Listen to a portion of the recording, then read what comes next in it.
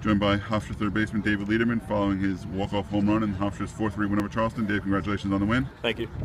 Can you just take us through that last at-bat pitch sequence and what you were seeing? Well, they've been throwing me off speed all day, and I guess they tried to beat me inside, and obviously I didn't really go over too well with them.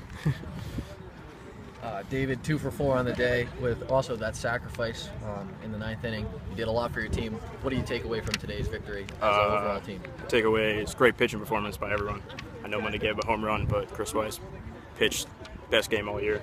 Really proud of him, really proud of Monday, really proud of everyone we battled out, and it was a great victory by our team.